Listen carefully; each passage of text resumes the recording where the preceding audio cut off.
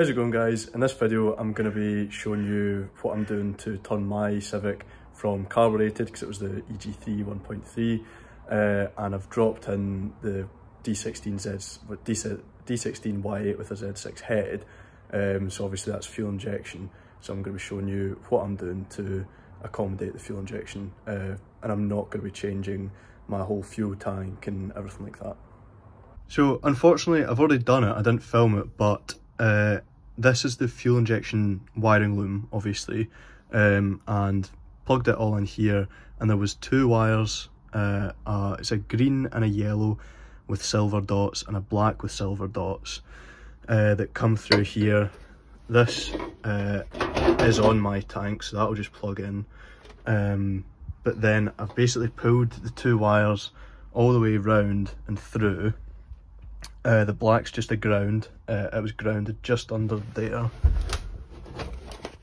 just there, and I've just snipped it,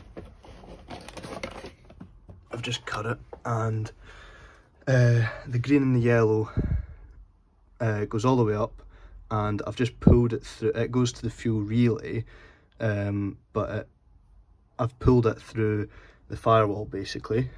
Here it is, pulled through. I've pulled it through the grommet, and I understand that it's all a bit messy at the moment, but what I've done is I've got this out of tank fuel pump and just wired it up, grounded this here for the time being, and we'll see what happens when I turn the key. If it primes,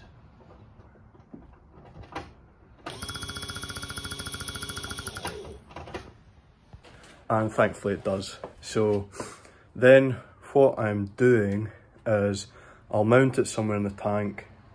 In fact, it doesn't seem very loud, which is pretty nice, but it also offers a wee bit more flow than just the stock fuel pumps, which is quite nice. What I'm then doing is, this is the fuel feed and the fuel return. So what I'll do is this will go into one side of the pump, and this is such a mess. This goes to the fuel rail, so that's the feed. That'll go on the other side of the pump, and I believe the fuel return is somewhere over here. So it's just a really quick video. I was actually kind of worried about it. I wasn't sure how to do it or what to do, but it is actually pretty simple. So thanks very much for watching this really quick video on how to get a carbureted Civic to fuel injection if you're doing an engine swap. Cheers.